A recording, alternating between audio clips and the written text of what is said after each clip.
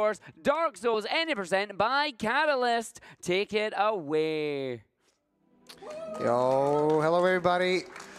Good morning, afternoon, or evening, wherever you are. Thank you so much for all the generous donations going to a great cause, and also to the cause of allowing me to get maybe my revenge on this category today. We'll see. I ran this last summer, and it was, it didn't really go my way, went over estimate, so I did two things. First, I practiced, and second, I also increased the estimate, okay? So I gave myself a bit more room there. But yeah, thank you so much again for all the donations and meeting this bonus run on a very short notice. And yeah, this is going to be Dark Souls 80%. We are playing the Prepare to Die edition. And two things to mention before we begin the run. I start as a Pyromancer, class Pyromancer. That is so that I can get the Pyroflame and a Fireball Pyromancy right at the start of the run, which will allow me to do a huge Wrong Warp later on. And also, additionally, I will start with the Pyro set that you can see on the right side of the screen. And this set is necessary for a specific glitch also within the run that's going to allow me to do a huge skip later on, but we'll get to that and we'll explain how exactly it works, when the time comes. But yeah, the second thing is that I also start with Black Firebombs as my gift. That is so that I can finish the first boss and the second boss of the run a little bit faster. So those are the main ones, and as I said, this is going to be an 80% speedrun, meaning that we have no limitations when it comes to what techniques we can use. The main goal is to just reach the credits as soon as possible, so let's get this bonus run on the way. I'll be handling my own button here, so let's start the time in 3, 2, 1, go.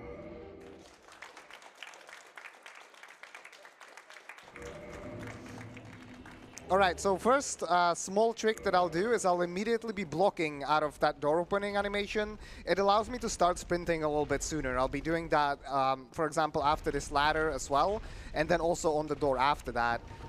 Same thing that I do is I toggle right here when I start sprinting. That has the same effect, just allows me to start sprinting a little bit sooner. You might also notice there's a cursor on the screen. That's actually on purpose, because I'll be using that for a glitch during a menuing section at the Undead Merchant in Undeadburg. But yeah, I'll mention that soon. So this is the first boss, Asylum Demon. It's the classic 5 firebomb strat. I'm going to stand in a specific place, chug several firebombs, see what he does, roll. I got a little bit staggered, it's no problem. We'll trade here. One more firebomb, come on, there we go. Well, that wasn't the smoothest fight, but hey, it's a fight nevertheless. And I'm not dead yet, so it's a good start. Here's gonna be this hollow. I'm gonna try to get in front of him. Let's see what cycle we get. Alright, it seems like I'm getting a cycle. Well, I'll punch him out of the way, just like that. I don't need any of the starting gear, because I'll be purchasing things from the Undead Merchant, as I mentioned. And now I'm basically going to be going through the rest of the Undead Asylum here. I'll trigger the boulder. We'll talk to Oscar. It is faster to talk to him because he gives me his items while I'm standing on the edge here. And now I'm going to run up so that I can get the Pyromancy Flame in order to be able to use the Fireball Pyromancy in a bit. I'll make sure to roll here, which will actually alert the hollows behind the corner, because the enemies in this game cannot just they cannot just see, they can hear as well. And then we jump down, get a stored roll, which is neat. Stored rolls are essentially when you're falling down. Interesting, sure. I mean, gravity doesn't work for these guys, I suppose.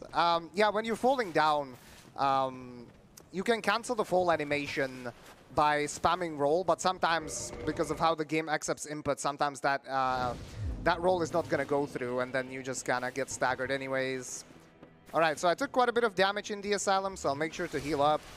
And we'll be making our way through the Undeadburg immediately, running to the Undead Merchant. And at the Undead Merchant, there's a bunch of stuff I need to purchase.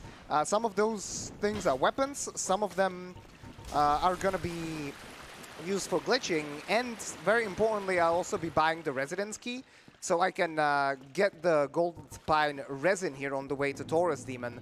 Now the thing is, I do not have enough souls, the currency on the bottom right at the moment, to purchase all those things, so I'll be using a glitch called Prom Swap, Prom swap essentially allows me to transfer the prom for purchasing from one tab, one category of items to another.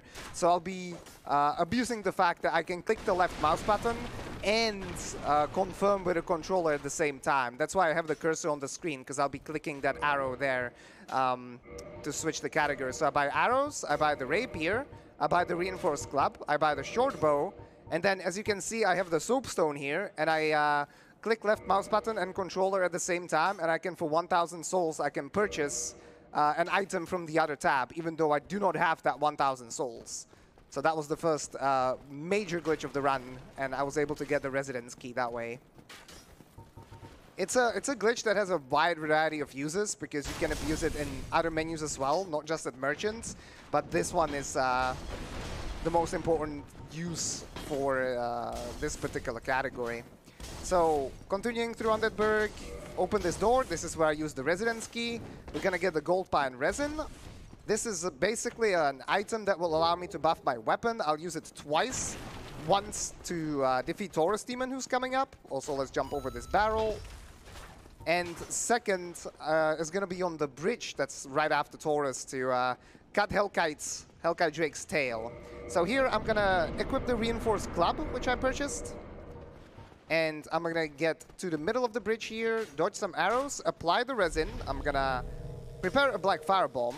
And the reason I want to use the black firebomb here is that I can basically keep on dealing damage while regenerating my stamina. So here's the firebomb, that's gonna stagger. I'm gonna do 2 more R1s and 1 more, and that's Taurus. Okay, that was a little bit cleaner than Asylum at least. So that's neat.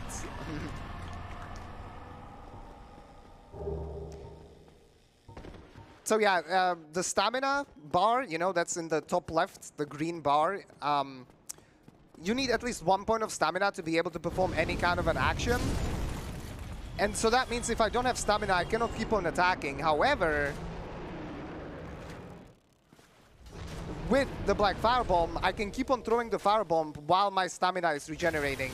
And then I can keep on using attack or doing attacks afterwards. Here I baited Hellkite Drake on the bridge and I cut his tail.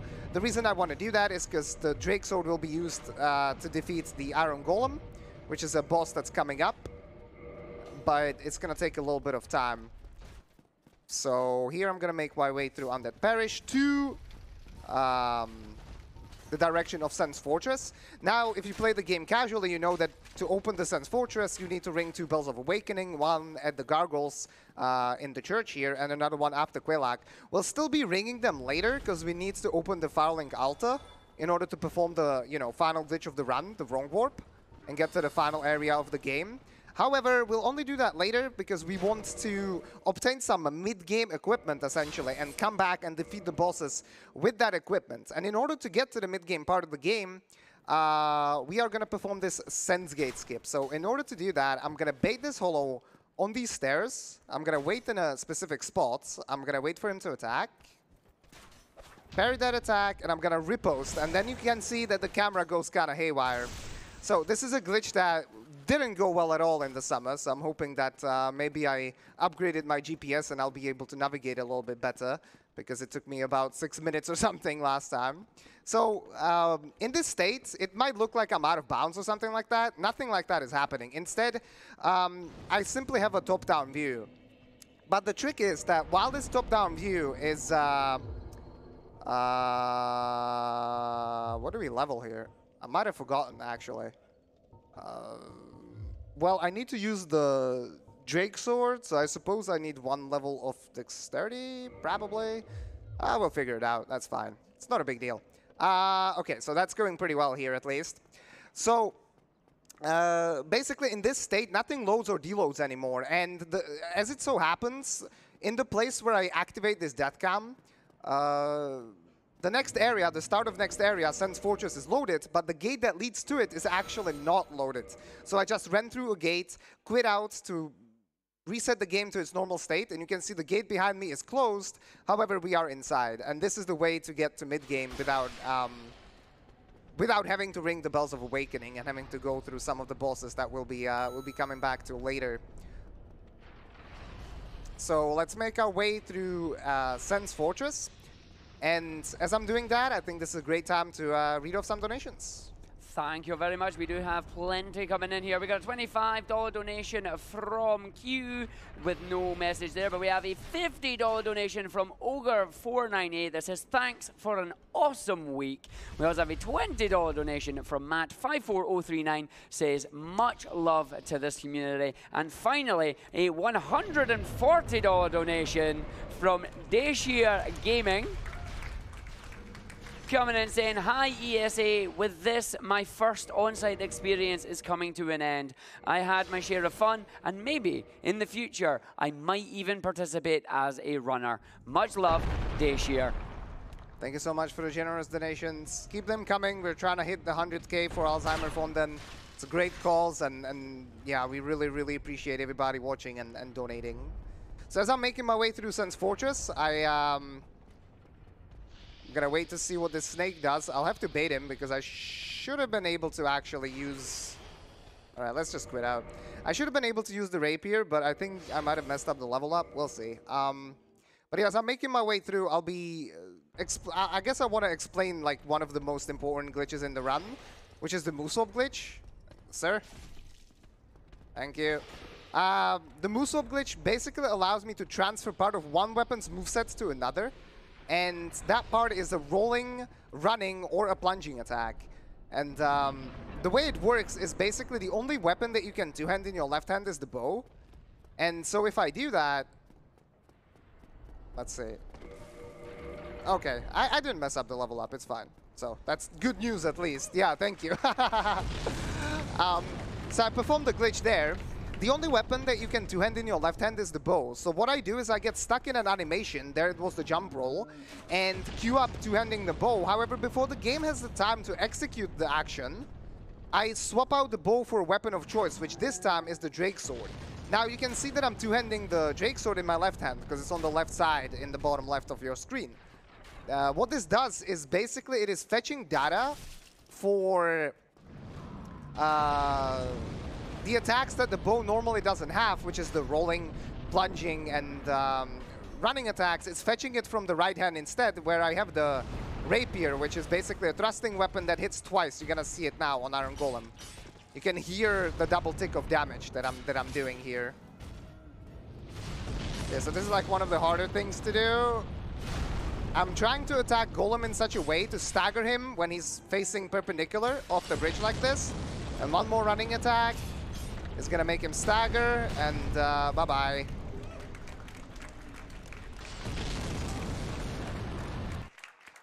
So yeah, that is an intended kill. It's 400 damage to stagger him underneath the knee level, and another 200 to make him fall on his butt. And yeah, that's exactly what happened there. So now we are entering the City of Gods, Anolondo, and this is basically where, you know, the more difficult, or most difficult fight, arguably, in the entire run is going to take place, which is Ornstein and Smo. First, though, I'm going to take this bonfire here. The reason for that is that if I died on the way to the cathedral, I would spawn all the way back before Sun's Fortress, so we don't want that happening. And while I rest here, I'm also going to go ahead and level up 18 endurance and 27 strength. That's a level up that I remember. I also have an extra level for some reason, but I guess that's fine. So the reason I'm leveling these stats is so that I can use the Dragon Tooth. That's why I need the 27 strength. The Dragon Tooth is going to be the primary weapon of choice from here on out. I'll be picking it up in the inside of the Anolondo Cathedral. I get on this elevator. I'm going to jump over the railing here, and we're going to navigate through the rafters. And as I'm going to be running through the rafters, this is another perfect time for some donos. Thank you very much. We have a massive $1,000 donation. Woo! Coming from our very own Skenme, who is saying, one last donation as we close out ESA Winter 23. It has been amazing to be here. Every single person here is absolutely awesome, and I cannot wait for summer. Skenme, thank you very much for that, mate. And while we're at it here, we also have a $25 donation from Zet. I'm going to do the best Scottish accent for this one here. Got a question for you.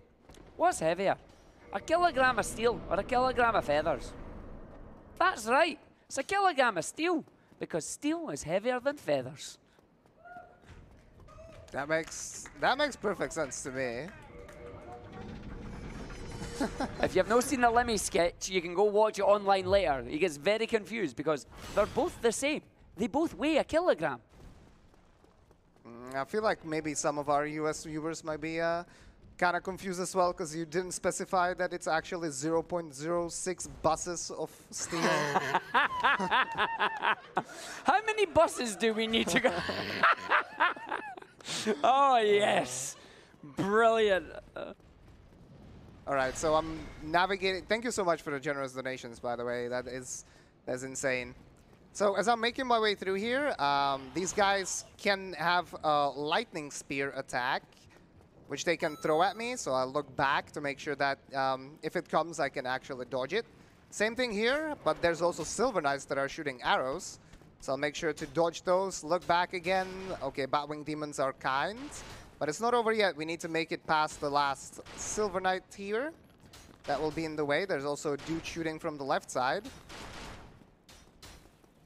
I time my cycle in such a way that there's no arrow coming from behind, and this guy will attack me. And he's gone. So that is a surefire way of getting around that fellow. And here, I'm going to go ahead and I'm going to get this bonfire, almost at Grace.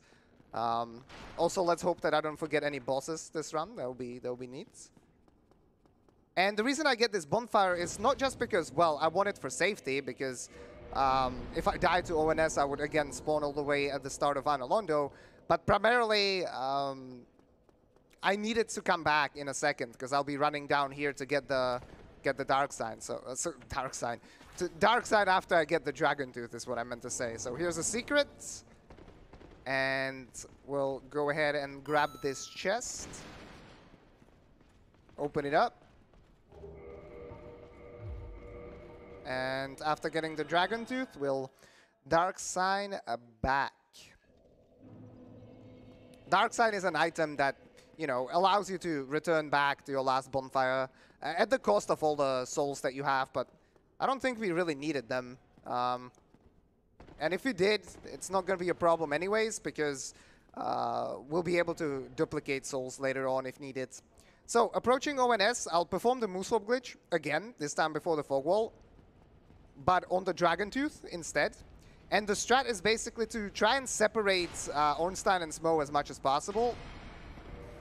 There are 3 different openers, and depending on which one I get, I'll be either going left or right. So let's see. Okay, I got the dash, so I'll go to the left side. See if I can get Ornstein to dash towards this wall, roll behind him, and now you notice that with one attack, I'm going to stagger him just like this. This is really good RNG. I'm going to get hit, but that should be... Okay, I'm dead. So that was good RNG until it wasn't. Because I was trying to get Smo to jump back, and he kind of didn't do it, so he comboed me with Ornstein instead. Again, not a big deal. We have a bonfire right here, so we can just go ahead and run it back. But the strategy was to try and stagger Ornstein as much as possible without him getting out of that stagger lock. But as you could see, it is not a true stagger. And the reason we can stagger him is because the game, in the Mooswap state, the damage and the poise damage that I'm dealing is still coming from the Dragon Tooth, right? And because it is a massive weapon and I hit basically twice back to back, it deals a lot of poise damage as well. Poise damage being essentially damage that... you're damaging a meter that if you fill up the meter, the enemy is going to get staggered. Right, so we have a dash again. But now the fight's a little bit different without the cutscene. We also have a bunny hopping Ornstein and a shoveling Smo. Let's see if we can get Smo to peace out. He peaced out, but he peaced out with Ornstein as well. Okay, here's another attack. Okay, I walked into that one. This is a little bit of a mess, as you can see. This is what can happen when the initial separation doesn't really work out that well, but this is looking kind of good. Let's strafe this one. Here's the stagger. He's going to shovel. Let's get him stuck on the pillar. Strafe that one. One more attack to Ornstein. Should seal it. I'm going to play it safe because it's better to play it safe.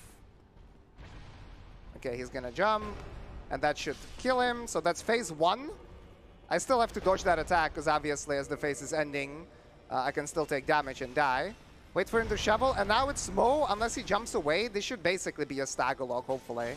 So as you can see, I'm doing a running attack back to back. Here's a jump back, which can be a little bit scary, but we chase, stagger again.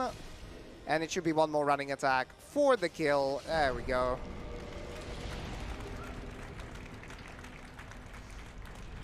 All right, so that's, yeah, pretty much the hardest boss fight done. Unfortunately, it didn't go without a hiccup, but that is fine. And what we're going to do here is we're going to go ahead and shoot Guinevere, or I should say it's Illusion. Reason for that is that it's faster. We need to get the Lord Vessel from her, and it is quicker than actually going through the dialogue. Oh, nay. I dealt 1 damage with my arrow. That's not good. But we have Black Fire Bombs, so we can just chug another one like this. Or maybe a little bit further. There we go. Okay. Kobe. All right, let's Dark Sign out of here. And now we're going to warp to Firelink Shrine, and then to Undead Parish. The reason for that is we want to make sure that our last bonfire is actually set in Firelink Shrine while we go to Gargoyles now. Because now the goal is essentially to ring the 2 Bells of Awakening to open up Firelink Altar, and then perform a Bronk Warp glitch to get to the final area of the game and kill Gwyn. And yeah, as I'm making my way through Parish, this is again a perfect time to read up some donations. Argic? Thank you very much. We did get a donation here for the German restream from Einfash David, $50. I'm going to attempt to read this in German. I apologize in advance. I know there's some people here looking forward to this, but here we go. Danke für das tolle Event. Alles geht auf Dark Souls. Ich will mehr von Exen hören. Sounded Dutch, but good job. The end, I mean, the start was good, though. The start was good. I tried. No, like, you did well. We also have one that's aimed at you here, Catalystz. $5 anonymous donations just said, damn, that mouse pointer's driving me crazy. And then another $5 anonymous donation here with no message, and another $5 donation here with no message as well. Thank you very much, everybody, for those donations. Please do keep them coming in. We are aiming for that milestone of 100K before the end of the event here, and there's only 1.5 more runs to go. So here, as I'm approaching, okay, I was actually somehow too fast, but as I'm approaching Gargoyles, I wanted to use the ladder climb up animation there. As the animation to get stuck in and perform move swap in, but it didn't actually work out. I was a little bit too fast on the menuing. So now we are fighting Gargoyles, and you can see they're going to be a piece of cake because we are coming back to defeat basically like one of the first few bosses that you should be fighting. And we are killing them with a mid-game weapon. So yeah, thank you. I tried really hard there. So they stagger really quickly, and they also die really quickly. Okay, now I do some menuing here, and this is basically to prepare for the glitch that's coming up, for the big skip that is coming up. So we'll be returning back to Firelink Shrine, and now we need to go to Quelaag, but we do not have the master key to get through the shortcuts in New Londo Ruins, and we also don't have time to, you know, spend running around and being slow. So what we're going to do instead is abuse the fact that essentially Firelink Shrine and Quelaag's domain, Firelink Shrine and New Londo Ruins are connected. Even though they are vertically separated, they are connected by an elevator. And when you get on an elevator in this game, because it's a moving platform, it will not store your position.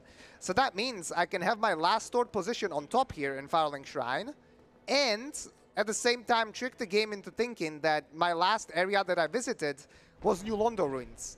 Then when I quit out, my character will spawn back on top of this elevator, but because of how the game actually loads after quit out, it is gonna load New Londo Ruins first, and I'm gonna spawn out of bounds midair. So that was the setup for there. I needed to make sure to only touch the floor there for 1 frame, so it doesn't store my position there, and we will spawn midair like this out of bounds. And when you spawn midair like this, for some reason the game actually gives you a different splatter animation upon landing that allows you to quit out again and survive the fall.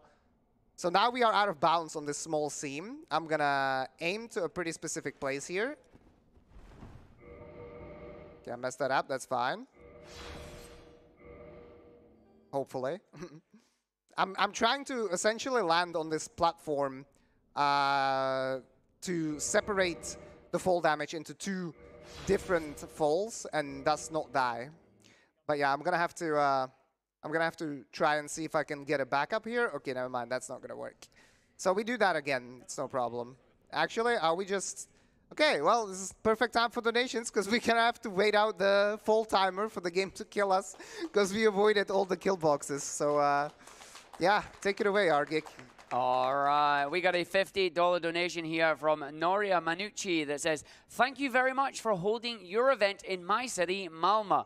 You contribute to IT competence, interest in technology, and community. And thank you very much for your donation there. And we also have a $50 donation here from Kron Burgundy 11 that says, the final day of ESA is always bittersweet. Thanks for a great week and supporting a great cause. Thank you very much. All right, so... to reiterate again, I'm making sure that my position is stored on top of this elevator while I touch New Londo Ruins for like 1 frame. And then the game still stores my position on top while loading New Londo Ruins first, and that's what allows me to get out of bounds. And in order to like have the position stored very precisely in the correct spot to fall on the small seam out of bounds, I need to make sure that I enter the elevator from like a very specific angle. And also roll off the elevator here at a very specific angle. So I backstep into the wall and then roll forwards. And then I quit out again. Let's do the quit out here. Once more surviving the fall damage. And here I'm going to aim to a specific spot. And then I'm going to backstep and back roll, which is what I messed up last time. And hopefully land on this platform. That's, yeah, there we go. See, so now that separated the fall damage. And now I can navigate this basically 1 pixel wide seam just along the New Londo Ruins and try to get to a position from which I can air roll. And air rolls are a glitch that I'll explain in just a moment. So I cannot really see where I'm going, but this went pretty well. Now I'm gonna equip the hilt. And I'm basically... this is where the Pyromancer set comes into play. I'm trying to get into a very specific weight load percentage, just above fast roll, but not really into medium roll tier yet. And in this state, the game will allow me to chain rolls midair, like this, and then survive the fall damage. And now we are in Quelaag's domain. So essentially, what I need to do is I need to make sure that the first roll that I do is timed very precisely so that the last one's iframes line up with the fall damage and prevent it from occurring. So this is Quelaag. She did the jump opener. I hit her in mid-air as she was flying over me. Let's see what RNG we get. Okay, this is really good because this is a long lava spill, meaning that I can just keep on attacking her from the side. And 1 more, and Quelaag is dead. Nice.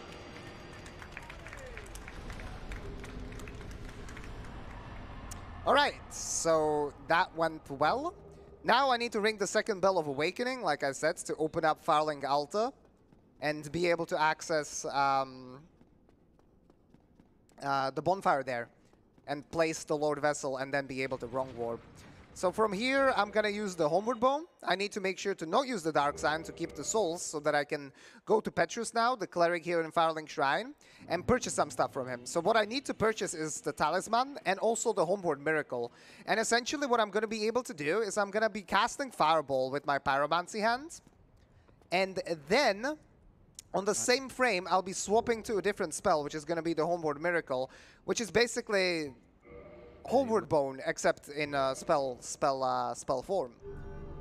But what's going to end up happening is I'm going to cast a Fireball with the effect of Homeward. No. That means I'll have the Fireball animation. So let's get the Homeward here, and let's get this overpriced Talisman.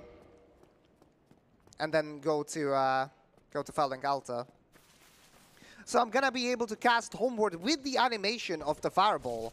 And what that allows me to do is actually, as the animation ends, I will be able to rest at a different bonfire during the warp.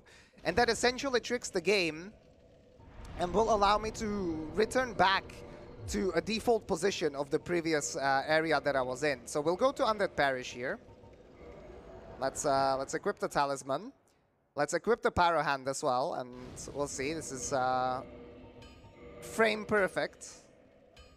So of course I hit it first try, and then I rest at this bonfire, and we will spawn in the kiln, just like that.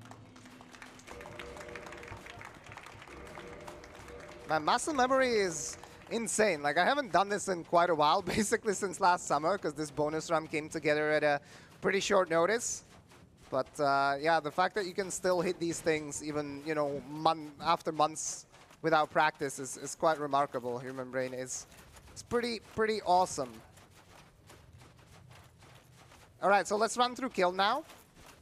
And to reiterate on the glitch, just one quick last time, I'm able to cast Homeward to return back to my last bonfire, which is the Fouling Altar. And then at the same time, before the warp is actually triggered, I rest at another bonfire.